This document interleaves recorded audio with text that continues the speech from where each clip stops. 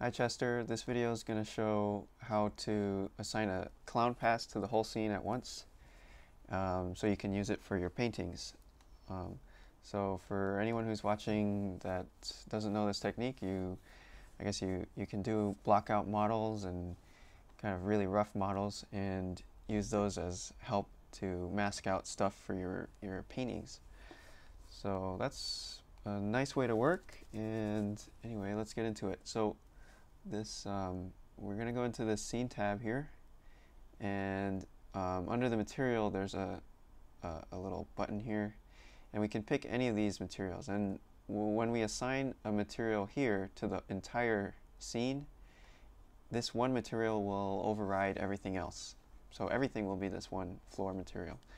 And let me just make sure that I have some lights in here. Oops. Yeah, okay, alright, good to go. So now if I try to render, let me bring this down to like 25% size, and then I'll bring the samples down to like 10 samples just to make it really quick, and then render. And alright, so the whole scene has this one floor material here. So actually, let me get rid of this. I was doing this before. So I'm going to make a new material here by hitting Shift V, and this is our special little heavy poly materials menu, and the link for this will be in the video, or if you're watching this you probably already know where this is, but yeah, I'll have a link somewhere. Anyway, you go new material, and then let's call this new one clown. Yeah, clown.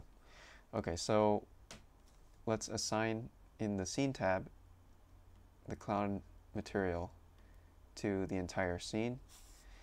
And oh yeah, let me hit use nodes here just to make sure, and let's just make this red or something and test that out real quick. Okay, good. So now let's go into the node editor by switching our little icon here from the 3D view to the node editor, and here is our little clown pass. I'll hit N to close this little side panel, and then Shift A will bring up a little add menu, and I'll search for, where is it, geometry? Sorry, no, search for object, OBJ. Okay, so this is a great little node that gives us the ability to mask off different objects. So let's hit Shift A again, and I want to search for color ramp. Okay, so I'll just arrange these, and I'll connect random into here and color into color. And actually, let me switch this. So here, I'll delete this. Shift A, search EM for emission. Plug that into color and emission. So emission is just like a light material. So this will be totally flat, no shading information on this. All right, so now if we run it again, let's hit render. So now you can see, all right, we're getting different colors for each object here, which is cool. But we can also go here and change the color by just grabbing these little arrows. You can hit the plus thing and drag these around. Okay, and then let's go render. And the nice thing about this clown pass is that it'll render really fast because it's emission, so we can bring that up to 100%, and this will render pretty fast. Okay, so that's one way to do it. That may or may not be useful. I usually don't use this because I want to have the materials instead. So I guess the way you've been doing it, Chester, is probably best, where you go into each different material and you'd have to go in and say search and add an emission. So we're basically just manually controlling this like that. I mean, we could, I wonder if we could go here. No, never mind. Yeah, so we have to go in here and go emission for each one and make a different color, which is a little bit annoying, but not as annoying as the other ways that Blender offers us currently. So there's no real great way to do this. So I don't even know if there's any point of showing the other way. But so if we render this, hopefully we'll get, oops. Oh, in this case, I want to turn off the scene material, so we can get rid of that by hitting the X and render again. But anyway, that little scene material thing is handy for troubleshooting stuff, or if you want to do like a clay pass or something. But this is neat too. The other way we can do this, that's a bit more cumbersome, I think, is we can go to here, back to the scene tab, and then in passes, there's a material index. So we just got to check that on.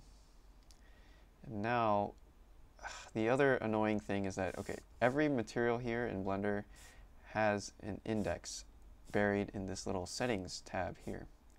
So here's the pass index. This one is at 0. If I switch, let's say I switch to a different material here, this one is also at 0. This one is also at 0. So, I mean, they would want you to go in here and select every single one and pick a different slot. But, you know, this is okay for if you have 5 materials or something, but if you have 100 or 1,000 materials, that's not going to cut it. So, I have a little magical script here. So this video is getting a little bit deeper than it should be, especially for something this simple, but in Blender there's no way to do this yet. So this is one way to do it. We would have to set a variable of 0. So this is the Python console where we can do little Python scripts. And if you've never used Python, it's kind of neat. You can make Blender automate things for you and do little batch things like this. So I'm going to make a little Python script that runs through every material and sets a different pass index. So this X represents the pass index number. So right now I'm saying Python make it 0, and then after that we're going to say for every material in the list of materials, this bpy.data.materials is just a command that tells Blender to bring up a list of all of our materials in the scene. So every material, every mat in materials, I want you to run a command for every mat in materials. Enter. And now it indents, and which means it's waiting for that command that you want to run for each material.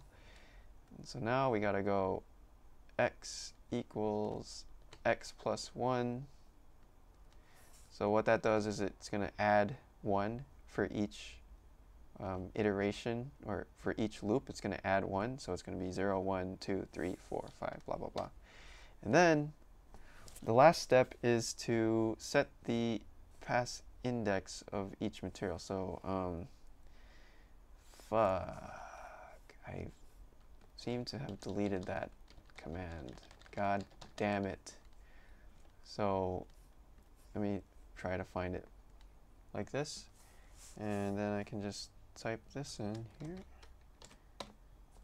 There we go. So now we can see this is now 5, this is 11, this is 8. So they're all different. God. Okay. All right. So let's go back here to render.